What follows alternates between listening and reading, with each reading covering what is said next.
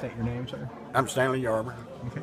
And if you would, I know tonight was the July runoff, and Mr. Marchman was able to pull ahead. And if you would, would you tell us a little bit about your years working with the commission? No, I had a great 4 years in Cullman County. Cullman County people was great to me and giving me the privilege of serving 4 years. But after 4 years, they felt like they needed a change, and I respect that. I respect the people of Cullman County, the decisions they make. I'll go back to private life and enjoy life now. Mr. Marchman has the headaches, not me. Anything else you want to say, sir?